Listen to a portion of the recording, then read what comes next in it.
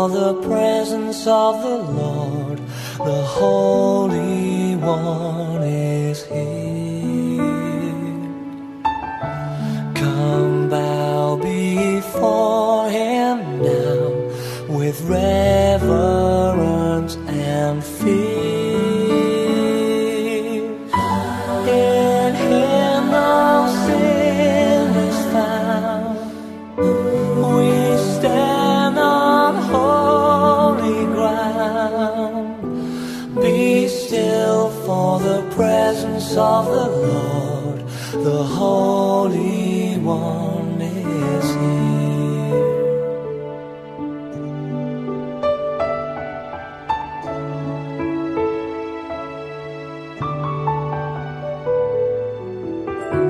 Be still, for the glory of the Lord is shining all around.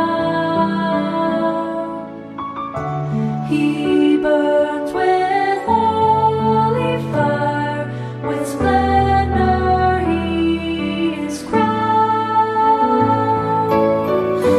The sun is the sign, the radiant King of light. Be still, for the glory of the Lord is shining all around.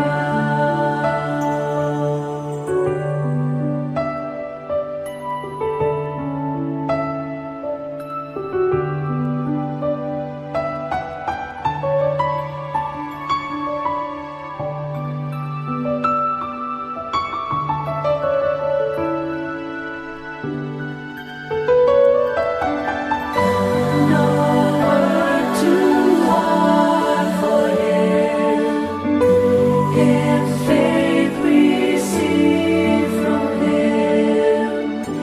Be still, for the power of the Lord is moving in this place.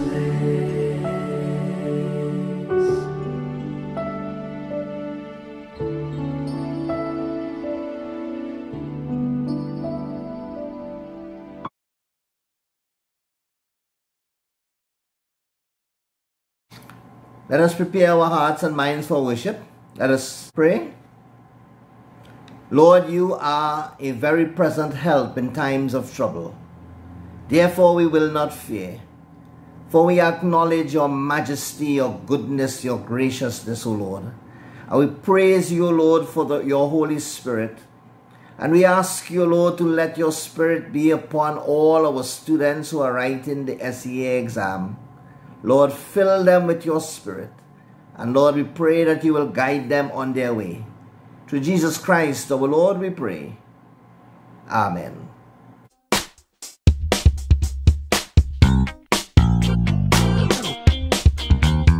Jesus loves me, this I know, for the Bible tells me so.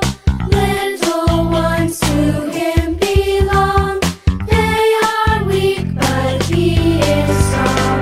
Yes, Jesus loves me. Yes, Jesus loves me. Yes, Jesus loves me. The Bible tells me so.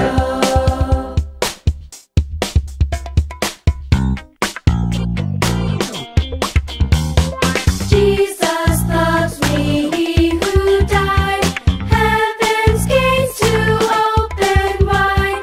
He has washed away my sin. Let His little child come in.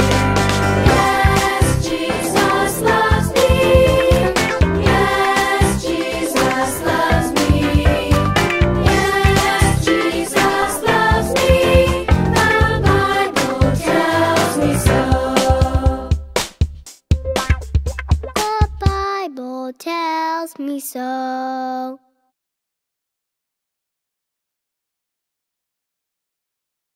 We listen to the word of God as it comes to us from Daniel chapter 6 and verses 16 to 23. So the king gave this order: And they brought Daniel and threw him into the lion's den. The king said to Daniel, "May your God, whom you serve continually, rescue you." A stone was brought and placed over the mouth of the den. The king sealed it with his own signet ring and with the signet rings of his nobles, so that nothing in regard to Daniel could be changed. Then the king went to his palace and spent the night fasting. No diversions were brought to him, and he could not sleep. At the first light of dawn, the king got up and hurried to the lion's den. When he reached the den, he cried out in anguish to Daniel, "Daniel, servant of the living God."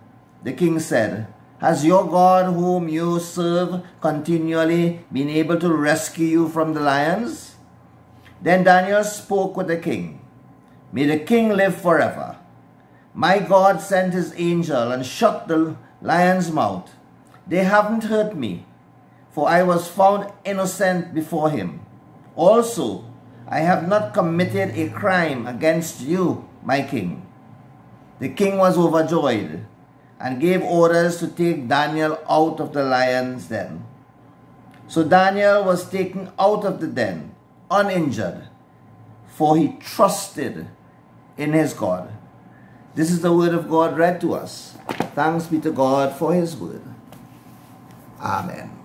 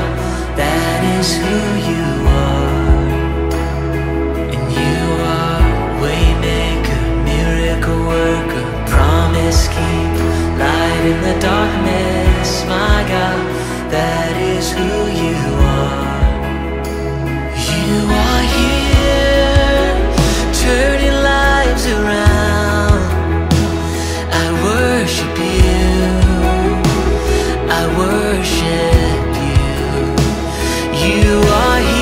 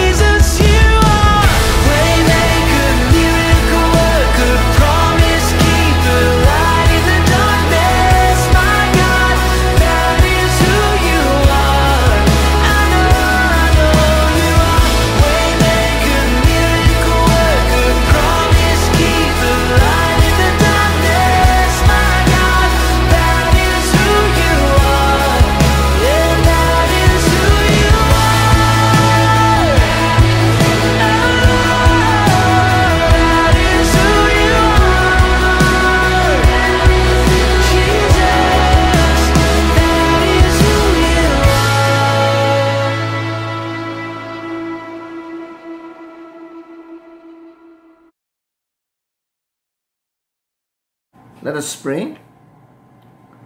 By your spirit of strength and hope, speak to us, O Lord. Grant us, O Lord, wisdom, that we may hear your voice. And now may the words of my mouth and the meditation of all our hearts be acceptable in your sight, our strength, our Saviour, and our Redeemer. Amen. My beloved students, as you prepare to finally write your S.E.A. exams on Thursday, know this: each one of you is a winner. You have come through one of the most challenging times in recent history of any student writing the S.E.A. exam had to face.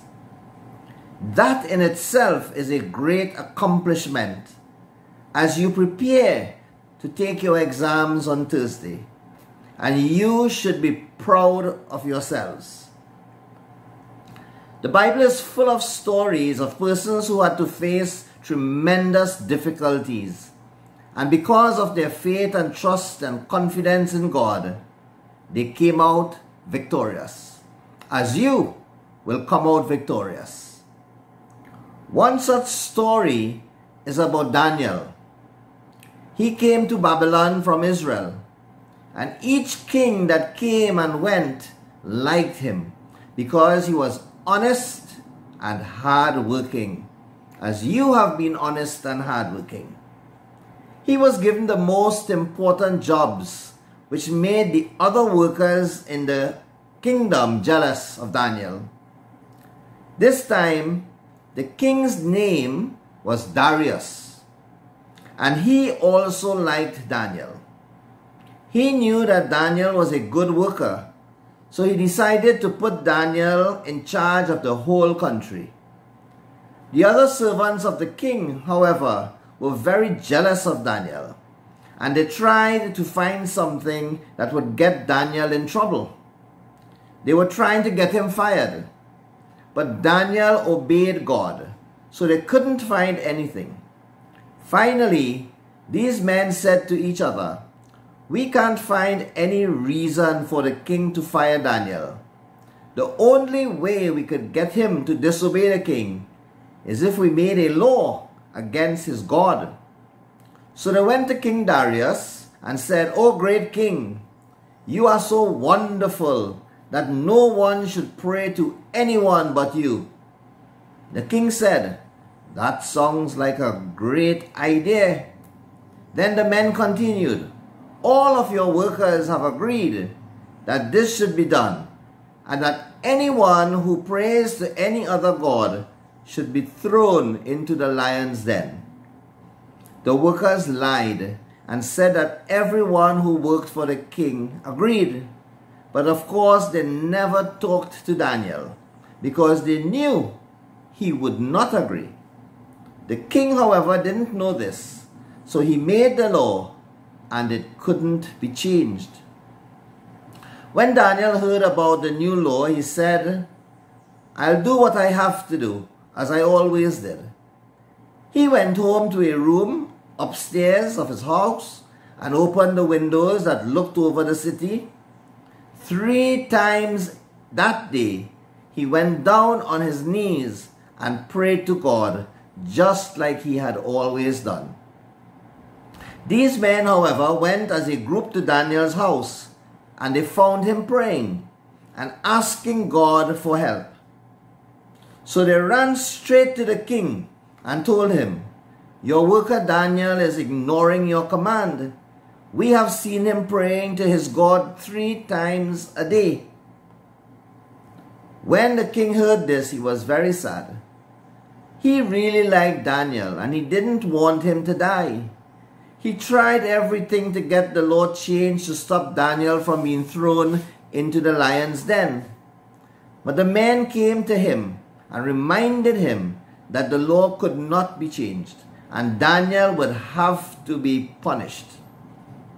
So at the end of the day, the king gave the order, and they brought Daniel and threw him into the lion's den. The king said to Daniel, "I hope your God who you serve and pray to will rescue you." A large heavy stone was rolled in front of the lion's den. The next day, as soon as the sun came up, the king got up and ran to the lion's den. As he got closer, he shouted, "Daniel, has your God, whom you serve and pray to, rescued you from the lions?" The king waited quietly for a response. Then all of a sudden Daniel said, "O king, live forever. My God sent an angel, and he shut the mouths of the lions. They have not hurt me, because I have done nothing wrong."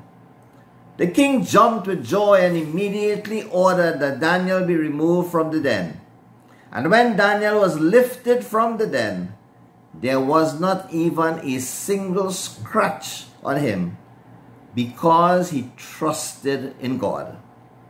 The king knew that the men had tricked him into punishing Daniel, so he punished them by throwing them into the lion's den. After that, the king made a new law, and he said, "Daniel's God is great, and I order that everyone in my kingdom must respect the Lord God who rescued Daniel from the hungry lions." My dear students, over the past year and more, you may have felt as if you were going to be eaten up by the lockdown measures taken while preparing for S.E.A. Online learning, devices, interconnectivity, physically being away from teachers and friends, not being able to go to the malls, to cinema, beaches, etc. But like Daniel, keep trusting in God. Keep your faith and confidence in Him.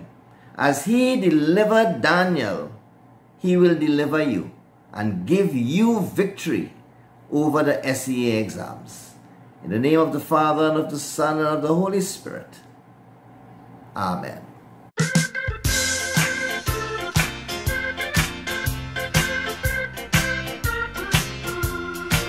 He's got the whole world in His hands. He's got the whole world in His hands. He's got the whole world in His hands. He's got the whole world in His hands.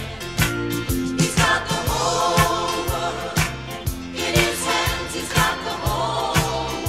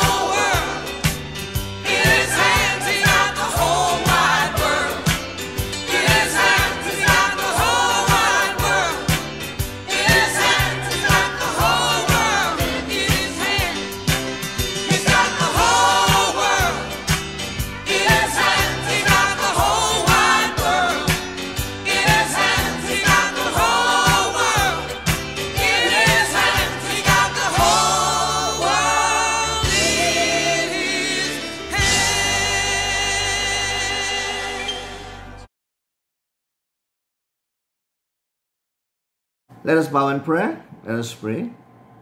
Lord, we come to you asking you to be with all our beautiful and wonderful children who have worked so hard and so diligently in a most difficult time, O God.